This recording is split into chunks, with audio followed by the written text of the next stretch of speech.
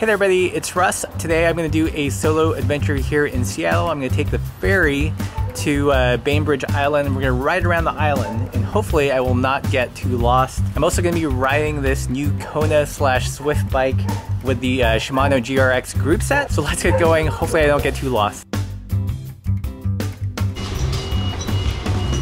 I made my way down to the ferry terminal, bought a ticket, and I'm queuing up as a cyclist, and we're all gonna board the ferry to Bainbridge. I think that might be our ferry that we're gonna board on, not exactly sure. I'm glad there is one other cyclist here, so I'm just gonna follow what he does. But it's cool, they've got bike-specific lanes, and I think we board before the cars. All right, looks like we're gonna get on. I'm just gonna follow these guys.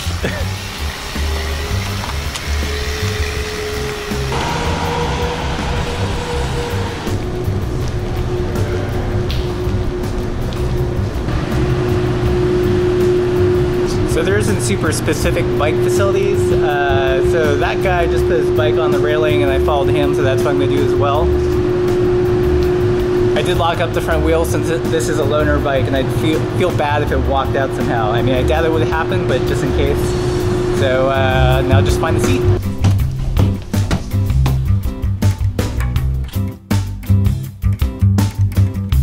Let's take a look around.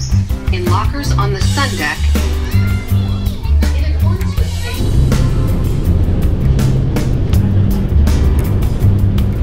All right, so we're getting close. I'm gonna get the bike ready and deboat and see what happens. A lot more cars here.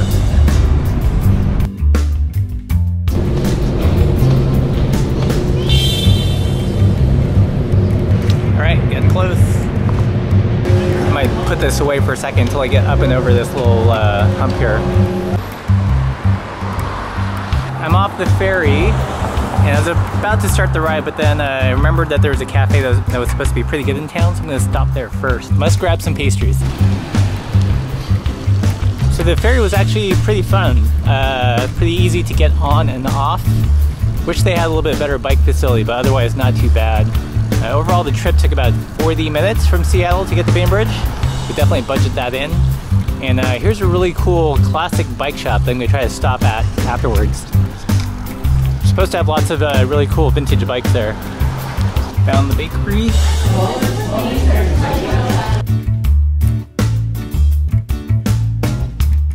Pastries accomplished. Picked up a cherry hand pie and a French roll. So hopefully this will get me at least part of the ride. Don't know where to put it. Okay, so enough faffing about. Time to start the ride. I'm doing the Chilly Hilly route, which is about 30 or so miles, 3,000 feet of climbing. So we'll get some elevation in today. And this should be a good test for this bike. Already I'm out of breath, starting to climb. Okay, so far, pretty chill neighborhood roads, seems like. Very little traffic. And I think Bainbridge generally has the reputation of being a good place to ride a bike. So far so good. Not flat though.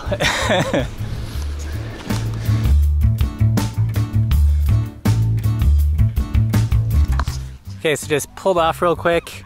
Man, it is really pretty right here right now. Sun's coming out, it's low tide, smells like shellfish. You can see Seattle across the water here. Looks like it's gonna be a pretty good day. So far, pretty epic. So there's Seattle out over there, low tide. Man, good stuff.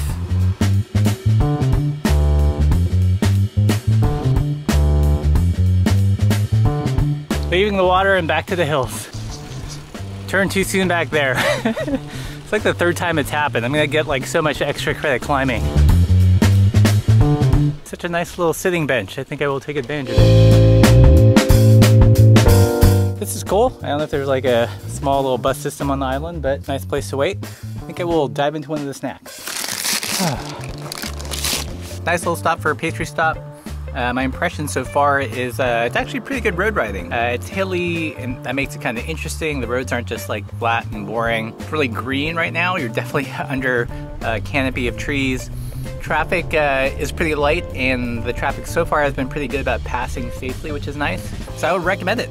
so far. We'll see how it gets. If there is one thing, I wish there was kind of more views of the water on this route. Kind of feels like you're rolling through a really quiet neighborhood in Seattle at the moment. I did love that one stretch where we could look across the sound or the water and see Seattle. Hopefully we'll get more views like that later on. Onwards and upwards.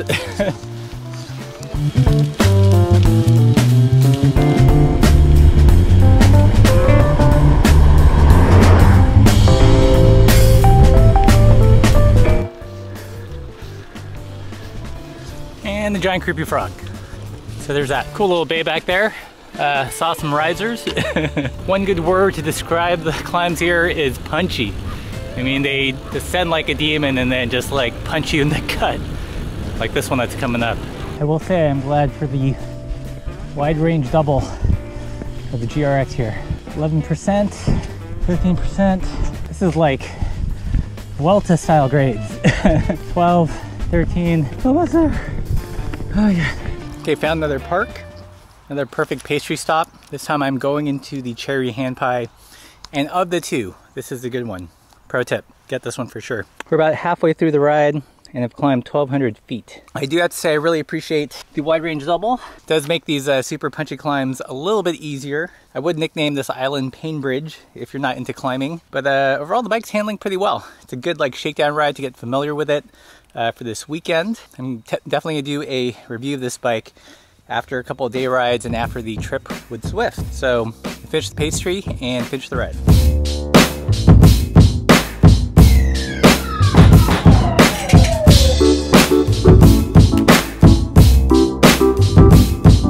All right, about mile 20.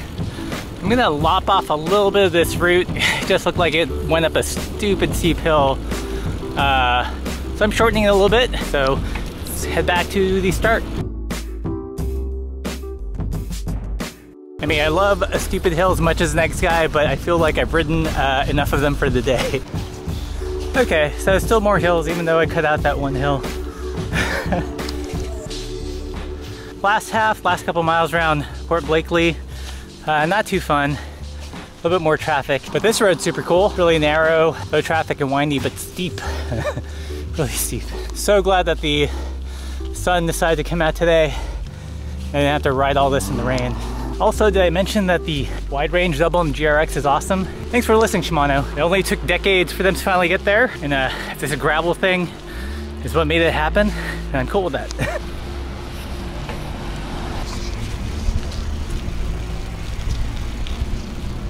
All right, so wrapped up the ride. Turned out to be about 27 miles, 2,200 feet of climbing, even lopping off that little bit. I was gonna hang out in town and check out the bike shop, but ferry is just about to arrive and I've got other things I want to do today, so I think I'm gonna unfortunately skip that. So thanks for watching this ride. Look for a future review of the Kona Rove. Sorry I didn't squeeze it in this one, and as always, keep the supple side down.